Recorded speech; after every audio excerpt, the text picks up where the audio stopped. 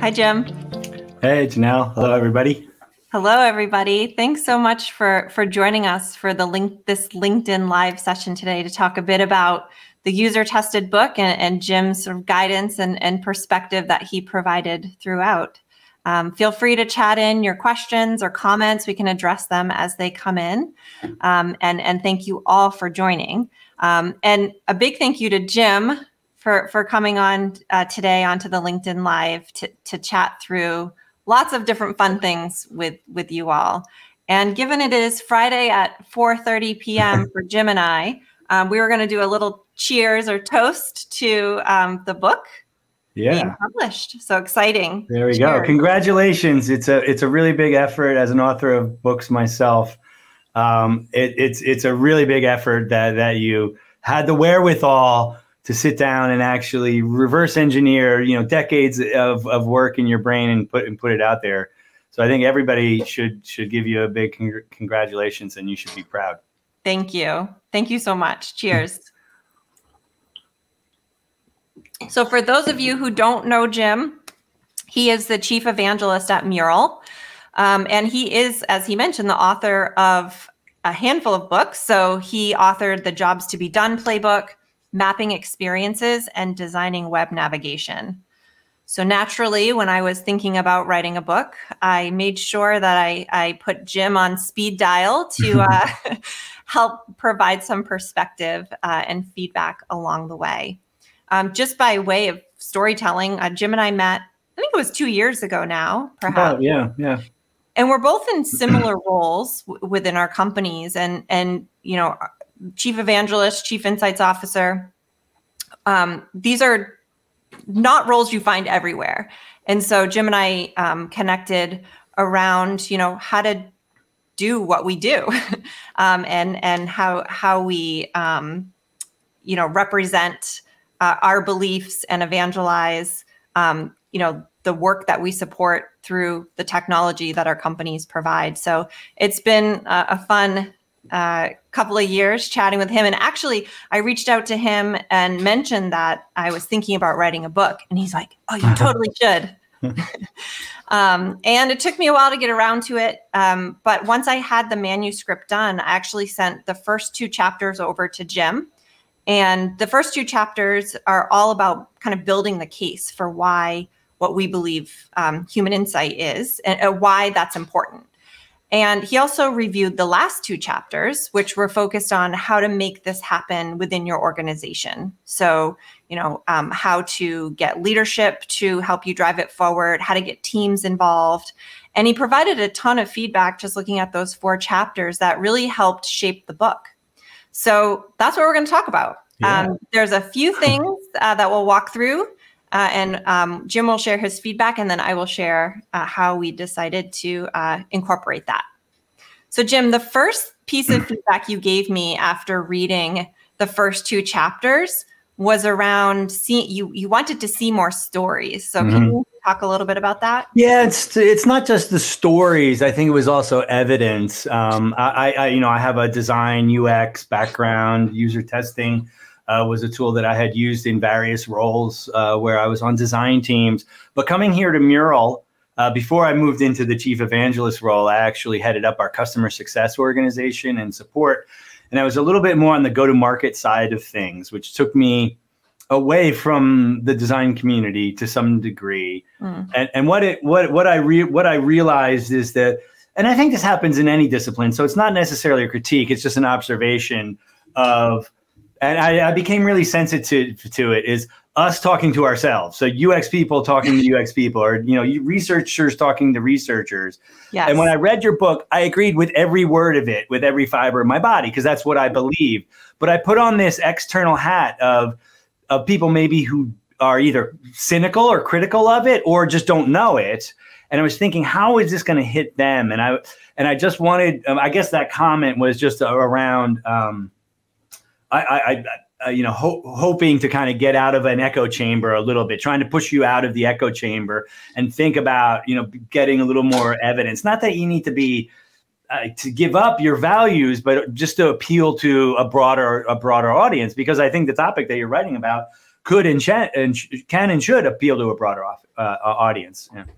Yeah, absolutely. And I love that you put on that hat and that perspective, because it is so important. I've referred to, our sort of industry and peers as like, we all wholeheartedly believe in this practice. And so how do we not just have that shared view within our group, if you will, but kind of extend that outside of who we typically talk to. Right. Yeah. And I think you're right in that the sense of like, if you think about the practice of user testing, right? I talk to a handful of my customers and then I go do something based on what I learned.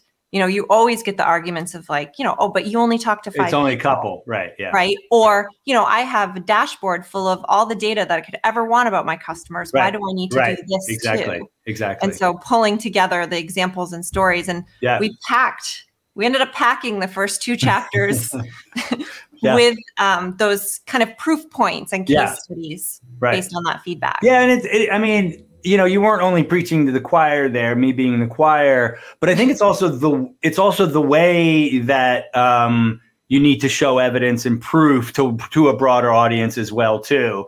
That I think, and this isn't a comment for you, this is actually just a general comment, design, UX, user research as well too, is that, sometimes I read a claim or a contention that somebody makes and it's absolutely right, but it's using a logic that appeals to us. And what I was trying to say is use a logic that other people might understand to get them deeper into the world. Because here's the thing, they probably haven't sat down next to users and felt their pain. If you've ever done a usability test and you can see people wince or cry right next to you, you know how valuable that information is. They don't have that firsthand experience.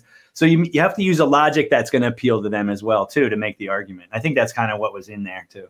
Yeah, exactly. So not just the practice of doing it, but why, from a business or metric perspective, this can actually help you move the needle, Exactly. Speaking the language. Right. And we've been trying to do that forever in the field, the ROI of design and usability justifications have been going on and on and on forever. So it's really just, to keep striving to do that, to show the business relevance of it, because I think it's central. It's not a nice to have. I mean, that's like it. That's how you're going to know. That's how you get customer satisfaction and customer experience. And that's the core of it. Mm-hmm. Yeah, no, absolutely. I think one of the other kind of comments you made, and maybe sort of in a similar vein, but, there are different organizations that have actually heavily leaned into metrics and experimentation to sort of drive the business and the results that they're looking to see. I mean, you hear stories of entire user research teams being let go and, doubling down on things like optimization teams. Right. And, as part of it, you mentioned, I loved how you played devil's advocate around how you actually can still be successful without actually talking to or observing customers. So can you talk a little bit about that? Yeah, I mean, I think some of that, though, the fact that you have organizations like you described that are, just basically going into let's build something, measure it, and just iterate without doing any kind of synthesis or kind of upfront identification of unmet needs and things like that.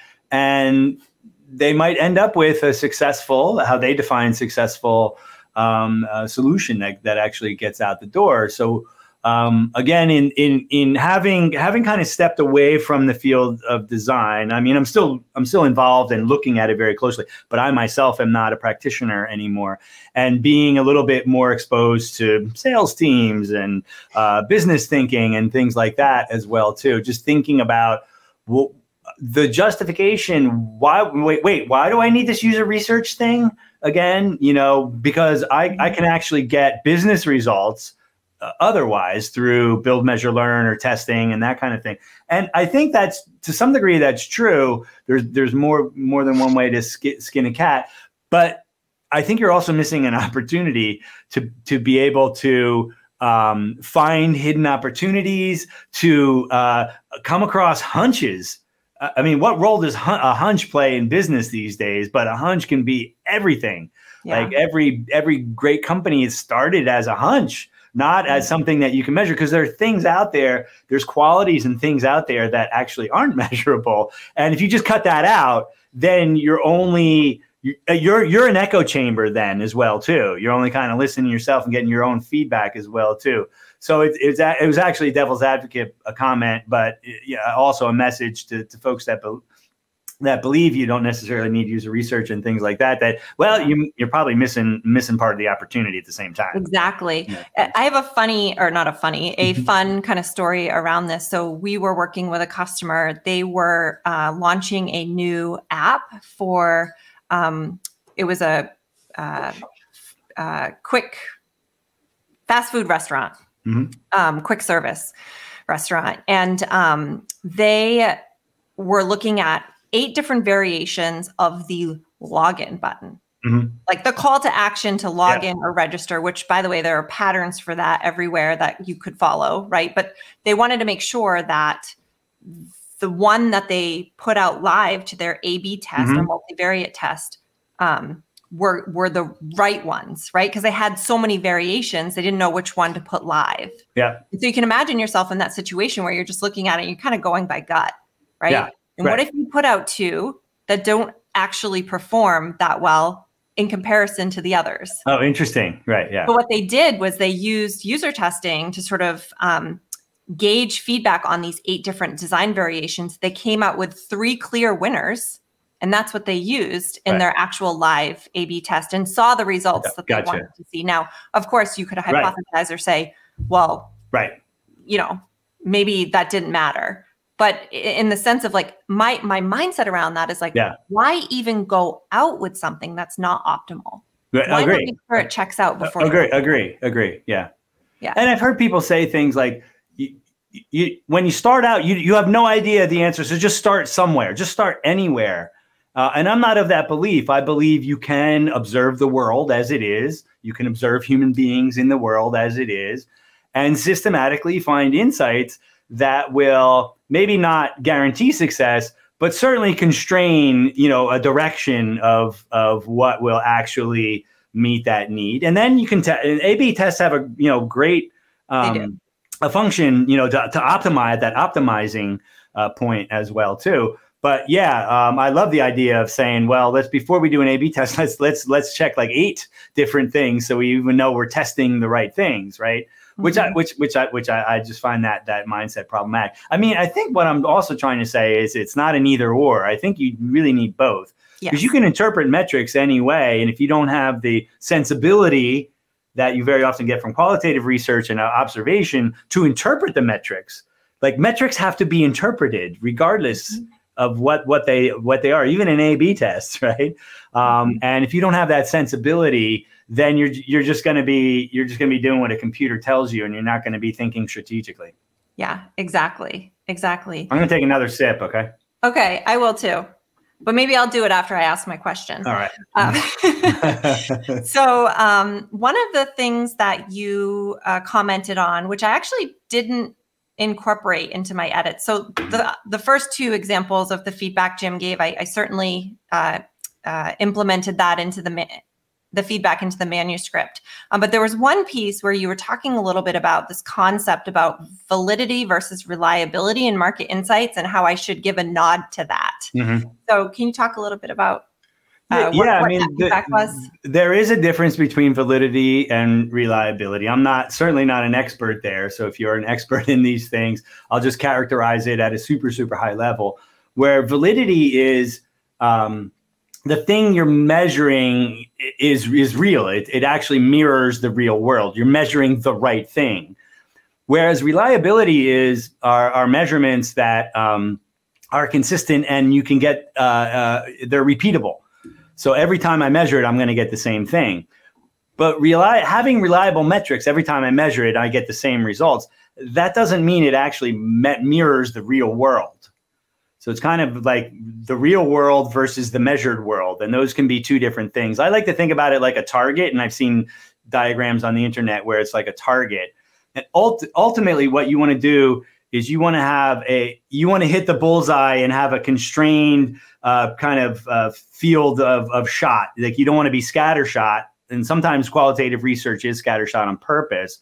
But reliability would be how often you can be consistently hitting the same point. And validity is, are you hitting the center of the target? In other words, I can have a reliable result and I can be hitting the same point all the time, but it's not the center of the target. It appears that it is, though, if you don't realize that, because you're like, I'm getting the same results all the time, but they're not results about the real world because you're off the target, right?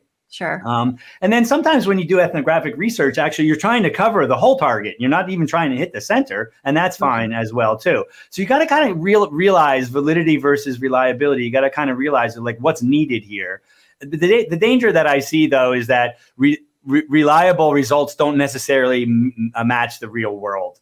And it's just kind of a pet peeve that I have of over measuring or over relying on metrics to make decisions, and not saying. So you'll get a measurement back, a particularly quantitative measurement, right? And you'll say, okay, I have no choice. I have to do what that, what that said, without A, questioning whether does that reflect the real world, and B, can I use my own sensibility and intuition to actually interpret those results one way or another? Just looking at reliable results all the time can actually be dangerous, and at worst, but missing opportunities as well too. So that's what I just wanted to kind of bring that up. It's kind of a little pet peeve of mine right now. But I'm glad you ignored it, because it opens up a can of worms. Well, so I mean, I think it's, the point is absolutely well taken, and it is important.